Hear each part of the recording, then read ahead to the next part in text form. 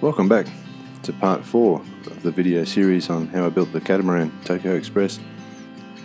Building the second hull was just a repeat of the first hull.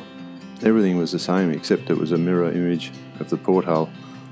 So things moved a lot quicker on this hull than the first one. I could reuse the frames that I used on the other side. The details of building the hull you'll find in the first 2 videos. Turning this hull was a lot easier than the first one. It was all done with chain blocks. On this hull I put the anti-fouling on before I turned it. It was a bit easier to apply it. I used a copper epoxy for the anti-fouling, which worked out good. It fouls quicker than the ablative anti-foulings, but it lasts for years.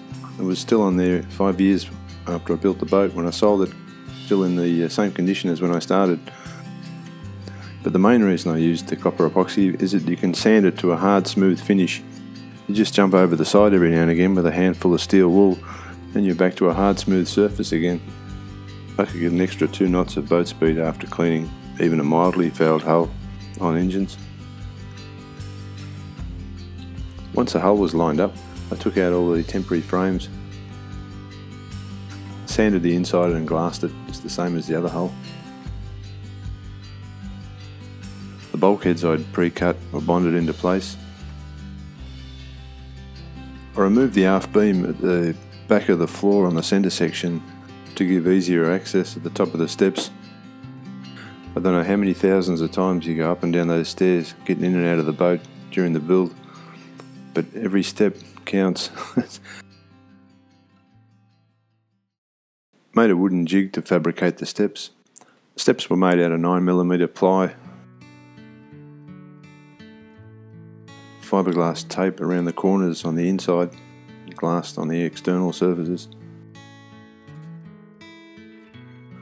The rudder shafts were solid stainless steel, which was an overkill. I couldn't get any tube at the time. They weren't going to bend.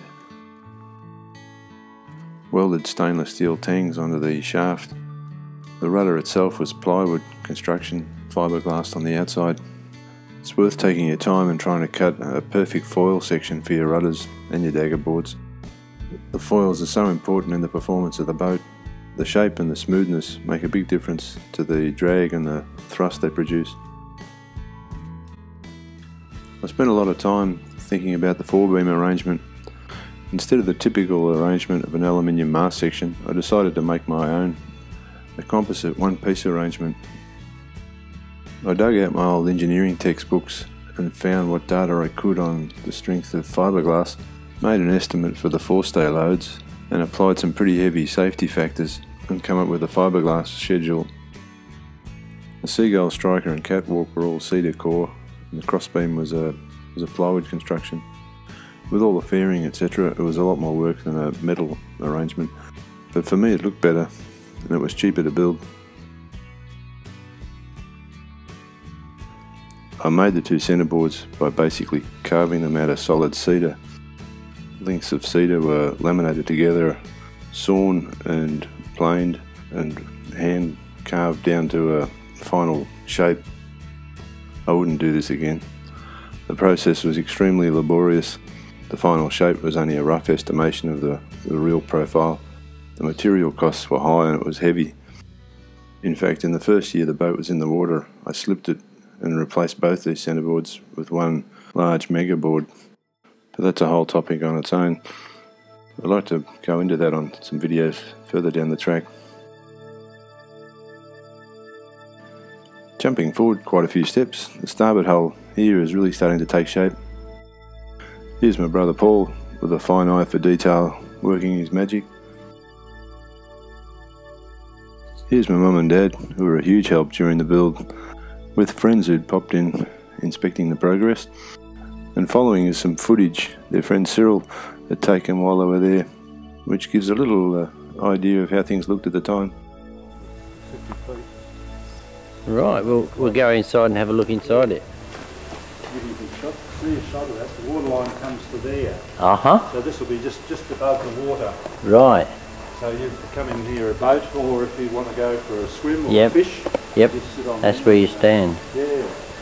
I mean, you can see in there and the outdoor mode. Uh-huh, yeah. That's how that And there's one each side, is there? Yeah. Yeah. And, So what size are the motors, Ted? 9.9 horsepower. Right. Each. This will be the galley here, Right. and you pass your meals up into the bridge deck where you'll eat up there. That's the after bunk. Yeah, that's an after cabin, isn't it? Oh, I see. Yeah. Yeah. Gives you a bit of an idea. Well, he's got to make his bunks.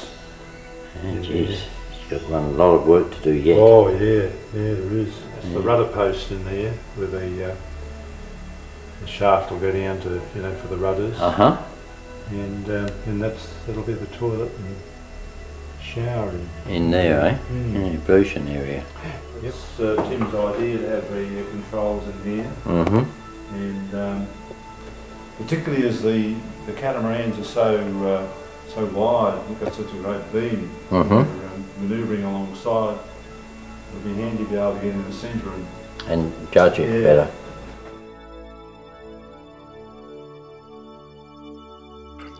The steering and the layout of the boat were designed around operating the boat under autopilot. The idea of standing out in the weather hanging onto a helm was not my idea of sailing. The rudders were balanced and the steering system was set up to be able to use a small autopilot. I built a raised seat and forward-facing chart table in the bridge deck. Manoeuvring around the harbour was done on the wheel from outside, standing on the seat, but as soon as the anchor was up, steering and navigation was done from inside. I'm going to follow this video series with an ebook where I've got room to go into a lot more detail on what I've done and how I've done it, what I've used and things I've learnt, a few tips and tricks along the way. I think I've talked for long enough in this video.